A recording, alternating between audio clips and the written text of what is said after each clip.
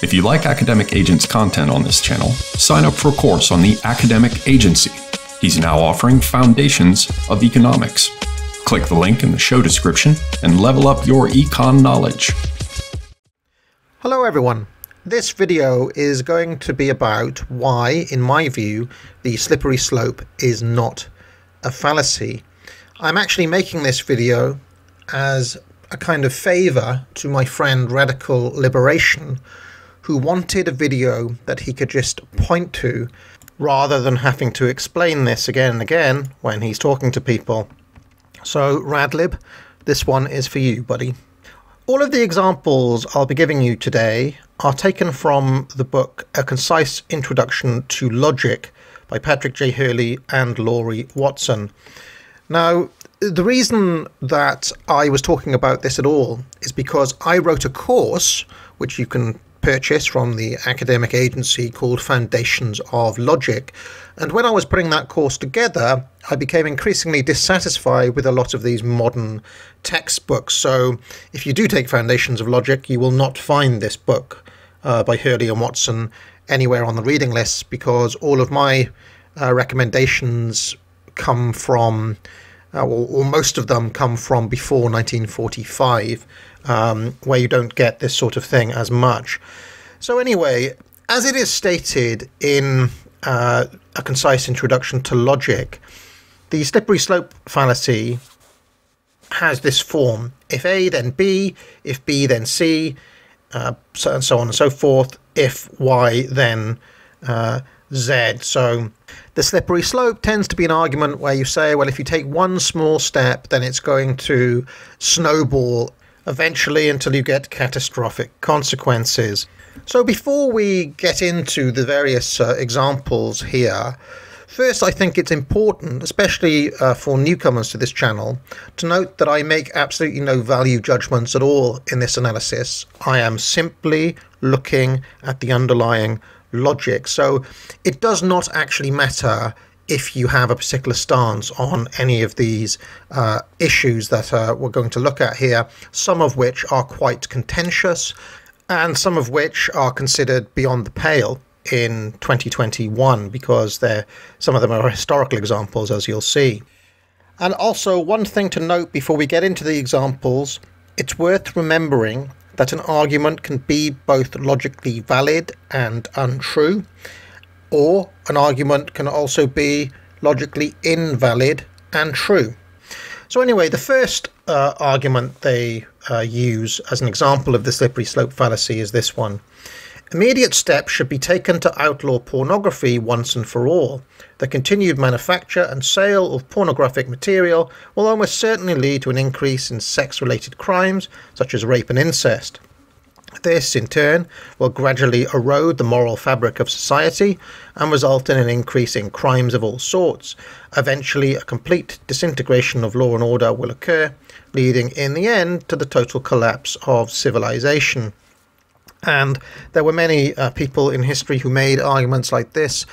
For example, in this country, Mary Whitehouse made an argument with this, not even with pornography. She was trying to get sexually explicit material taken off BBC and ITV television. She just wrote letters and encouraged other people to write letters to television bosses to get certain shows taken off air. Now, one of the reasons that the slippery slope warrants special attention is because slippery slope arguments like this have a habit of coming true. And again, it doesn't actually matter whether you support a ban on pornography or not. I would warrant that the large majority of the audience of this channel, being libertarians like my friend Radical Liberation, would not support such a ban. But let's just have a look at what's happened since the time that Mary Whitehouse was making her arguments in the 1960s and the 1970s. Well, one of the things that Mary Whitehouse argued against is that if you keep on depicting LGBT sorts of issues on the television, and if you encourage it in schools, which she was against, you will get an increase in the number of LGBT people in society. And it just so happens that there has been such an increase. In fact, from 1.6% of people now to 2.2% of people, which overall is a 37.5% increase, not insignificant, and if you were Mary Whitehouse, not at all surprising. Let us continue. Another part of this argument was STD rates. Well, they have increased dramatically since 1950, and interestingly, more liberal areas such as London have higher rates. And there's been a huge increase in the number of STDs in this country. And now, let us get to the more extreme example. If you remember in the example from the logic textbook, they'd say, well, an increase in pornography would also increase the number of sexual offences. Well, did that happen? Let's have a look. I have taken all of these numbers from the Office of National Statistics. They are numbers for England and Wales.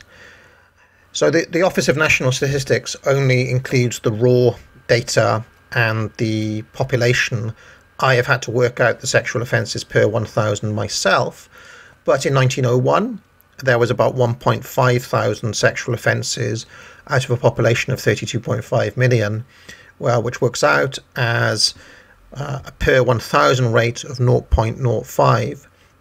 If you have a look by 1961, and I think everybody would agree there was more porn about in 1961 than there was in 1901, you have, it jumps up to 20.4 thousand, which is a sexual offences per 1,000 rate of 0.4. So that's a huge increase from 1901 just there.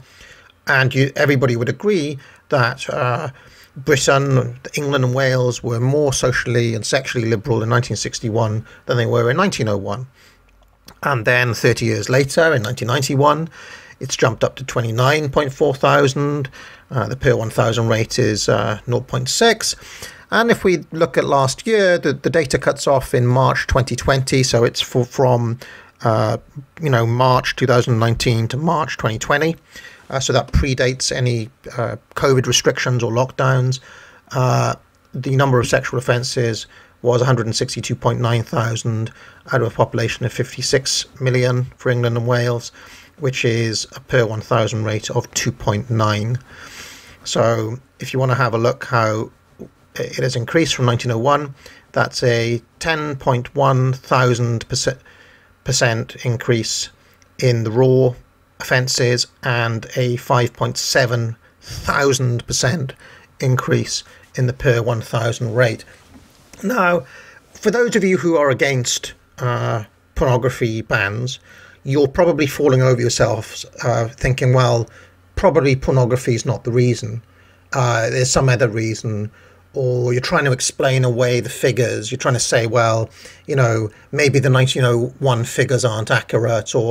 But forget all of that. The fact of the matter is that reality has fit the path of the person who's made the slippery slope argument, and it has not fit the path of the people that they were fighting against. And we'll return, and this is just the empirical data. I will return to the underlying logic and why it's not a fallacy in a second. But I think you'd all agree that in every area, whether it's the number of LGBT people in society, whether it's the total STD rates, or whether it's the number of sexual offences, they're all up in the pornography age versus ages where people were more socially and sexually conservative, like the end of the Victorian era there. That is beyond doubt. So those are the facts. If you're trying to explain away the facts, you have to then think, well, why am I doing that? Just stop yourself questioning the facts, and let's think more about now, is the slippery slope a fallacy? Let's have another look at another example here. It was quite interesting to me that all of the examples in the textbook happen to be what I describe as liberal, progressive type issues. So the argument provided here is today, women want the vote. Tomorrow they'll want to be doctors and lawyers. And then combat soldiers, give them that, and before long they'll insist on taking the initiative in sex. If you want to protect the very meaning of masculinity, you must deny them suffrage. Well, again, this is a pretty extreme slippery slope argument, but I mean, I don't even need to pull up data to show you, well, Did women become doctors and lawyers? Yes. Is there a push for women to be combat soldiers in 2021? And has there been for the past 30 years? Yes. Was there not a huge push to, for women to embrace their sexuality and to take the initiative in sex in the 60s and 70s and 80s and 90s? I mean, yes, all of these things did happen, didn't they? And has there been an attack on the notion of masculinity in the past 100 years, or in the past 50 years, or in the past 10 years? I mean, the answer is obvious. Yes. In fact, the rate of testosterone in the world, the levels of testosterone worldwide have plummeted. And in the West in particular, there are record numbers of men who now either identify as women or who want to be women or who dress up as women. I mean, these things are all happening. Those are the facts of the matter. Now, you may agree with women's suffrage. That's not in question here. The question is, was the person who made that initial argument correct or not? They were correct. All of those things happened. So again, we will return to the underlying logic in a second. Is it really a fallacy? So here is the final and perhaps the most controversial example that they provide in the textbook. This is from N.L. Rice in 1845. He says, then a coloured man might be the next governor of states having a black majority, and coloured men might constitute their legislature and sit on the bench as judges in their courts. Thus the entire administration in those states would be placed in the hands of degraded men, wholly ignorant of the principles of law and government. Now, obviously, there is an issue with Rice's argument here, which is not part of the slippery slope argument. The problem with his argument is his assumption that just because somebody is black, it means that they would be degraded or be ignorant of the principles of law and government. So we have to say, well, that's a racist assumption right there, and it's not necessarily the case. But that's not a fault of the slippery slope argument. That's just because N.L. Rice in 1845 probably had those racist attitudes. So let's ignore that part and think about the other part of his argument, which is if you grant black men the vote, you're then going to have black people in positions of power and serving as judges. Well, did that happen? I mean, yes. Clarence Thomas sits on the Supreme Court. Raphael Warnock has recently became a senator in the state of Georgia, which flipped blue for the first time. And, the demographic makeup of that state was a lot to do with how that vote went. And, of course, Barack Obama has been the president. And again, it doesn't matter what your personal feelings are about any of these people or about the question of suffrage. Your personal views don't matter when it comes to assessing the logic. The question is, was N.L. Rice correct in his underlying argument? And certainly, as in the other cases that we've looked at, the facts have borne out his argument in the fullness of time. So what is the problem then? What is the missing part of the argument, and how can we make sure that if you are going to make an argument which is a slippery slope argument, that it doesn't fall foul of being called a fallacy? Well, it strikes me that all these arguments are missing is the unstated assumption that people respond to incentives.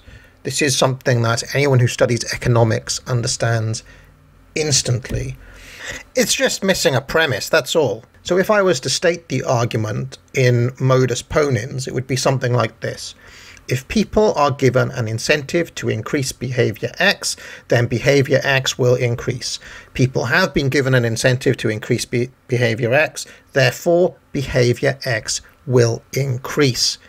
And that is the argument that will make it work.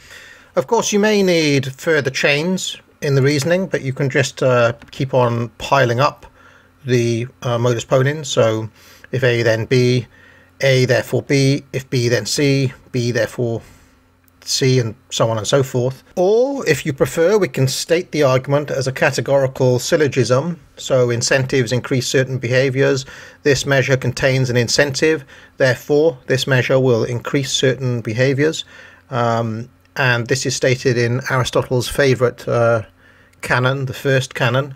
So it's a pretty watertight argument in terms of its logical form. And that looks like this. M is P, S is M, therefore S is P. And if you need many parts and many chains of the argument, you can chain that indefinitely. A is C, C is B, therefore A is B. C is D, therefore B is D. C is E, C is F, C is G, C is H, therefore A is H. If you need more parts in the so-called slippery slope argument, you just do it like that. And of course, C in this argument is the incentives. That's our missing middle term there, which is of course missing from most of the examples of slippery slope fallacies as they are stated, because when people make arguments in the real world, they often don't write them out formally in this way. Although if you did make N.L. Rice or Mary Whitehouse or any other person write out their argument in full, I'm sure they would come to something like the missing middle here, incentives. Finally, I just want to mention that the reason that the slippery slope so-called fallacy deserves special attention is because, unusually for logic, it has a political dimension.